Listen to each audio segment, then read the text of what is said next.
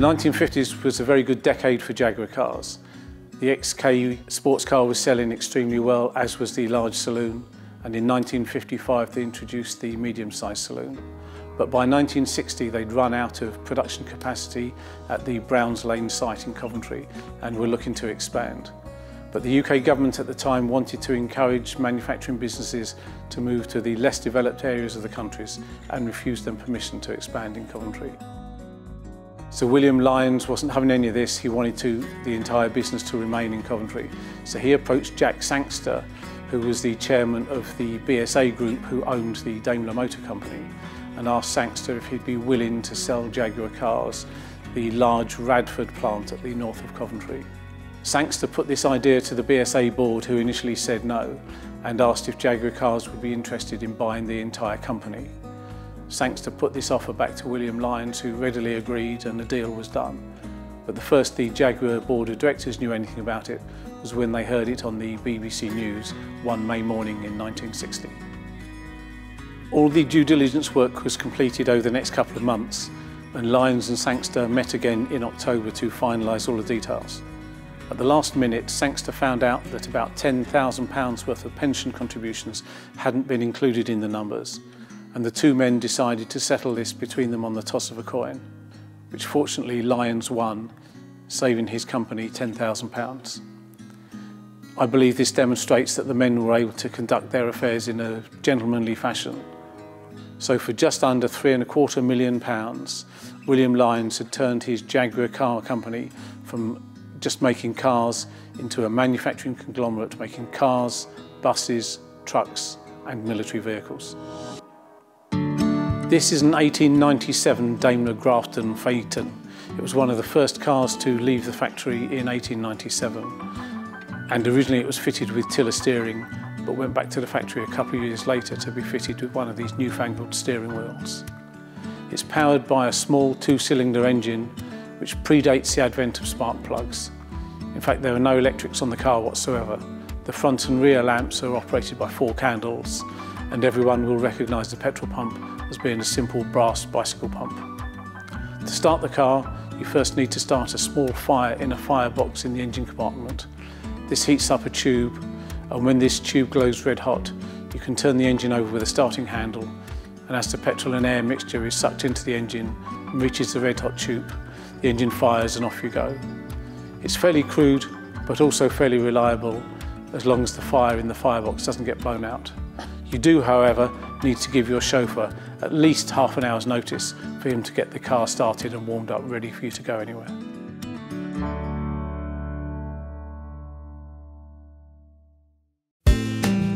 We've now moved on 10 years. This is a 1907 TP35, and much of the motor industry and car layout has started to become standardised. This car is now fitted with spark plug ignition and electric lights. This engine is water-cooled with a front-mounted radiator, topped with a cast tank with integral cooling fins, which was to become a Daimler trademark. Braking is much more efficient than on the 1897, with brake bands being pulled onto hubs on the rear wheels, instead of just acting on the rear tyres. The tyres on this car are now pneumatic, complete with inner tubes, and tread. This is a sister car of a 1905 Daimler, which set fastest time of day at Chelsea Walsh Hill Climb when it opened. It has been up the hill on a number of occasions since to commemorate this event, most recently in 2018. This is a 1911 TA23, which is very much an evolution of the 1907 car. It's fitted with a Clavelli body, which is described as an enclosed driving limousine. It still has spark plug ignition and electric lights, and is fitted with auxiliary driving lights on the front bulkhead. It is also still fitted with the Daimler trademark radiator with the fins tank on the top. But this car is more important because of the history of its first owner. It was ordered new by Charles Kingston Welsh, who was a serial inventor working in the tyre industry, initially on bicycle tyres but then on motor cars. He invented the beaded rim, which stopped the tyres from coming off the wheel rim, and he sold his patent to the Daimler Company and went to work for them. The number plate on the car is older than the car itself and is the first registration number issued by the Coventry Registration Office, and Welsh bought this as what we would now describe as a personalised plate, presumably to represent his connections with the Daimler Company. Welsh's wife kept the car following his death in 1929, but donated it to the Daimler Company in 1946 to take part in the Golden Jubilee celebrations, the 50th anniversary of both the Daimler Motor Company and the British motor industry. Daimler was always renowned for producing limousines, and this car behind me is one of the last made. It's a 1964 Daimler Majestic Major limousine, and although it was built after Jaguar had taken over the company, it is based on a 1950s design and chassis. It's powered by a Daimler engine, originally the 3.5 litre, but later replaced by the 4.5 litre version of the Turner V8.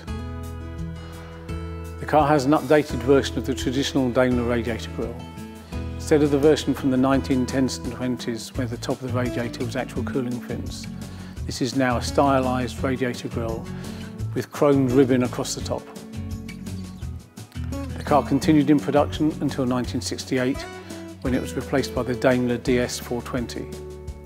And although this bore the Daimler badge, it was actually a product of the Jaguar car company. It was based on a Jaguar Mark X chassis, and it was powered by a 4.2 litre version of the Jaguar XK engine. This is a 1963 SP252 prototype, and it's the first example of William Lyons trying to redesign a Daimler product. Daimler had launched their SP250 sports car in 1959, primarily aimed at the US market. It was fiberglass bodied, powered by a lightweight 2.5 litre V8 engine.